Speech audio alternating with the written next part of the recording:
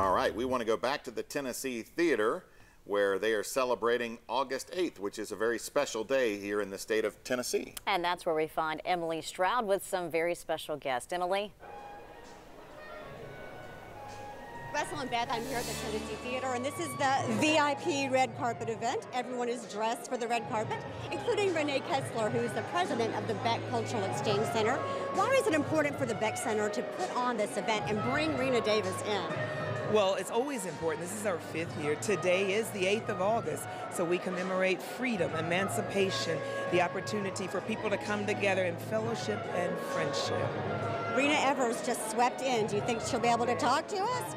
She is looking forward to it, and we are so happy to have her. So this is Miss Rena Evers, and we are excited to have her. This is daughter of Medgar Evers, and so she is now part of our family in Knoxville. I think I am. I am so happy to be here second time, but especially this time. This is a very special event. Well, tonight they're going to preview the documentary, The Evers, the story, the family story of Medgar Evers. Have you seen the documentary yet? I've seen bits and pieces. Your expectation? I'm trying not to have too many, or should I say not too high. But I have been blessed to work with Loki Mulholland, who approached us, the family, about this. And there are some parts, of course, that I don't want to remember, but it is important to remember. And it's important for us to move forward with even pain, and especially now.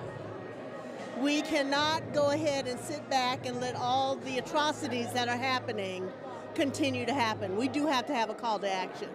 Rena, you were 8 years old when your dad was assassinated, a civil rights icon, but you have carried on his legacy. Where do you go from here? I mean, you've done so much. Well, actually, it's been my mother who's done a lot. And I've just been a supporting factor of that because I believe in what my father put his life on the line for and what my mother has, and so many activists, civil rights, but human activists that have really said enough is enough. We all should be treated fairly and equal. And so to go from here, we're going to continue the fight.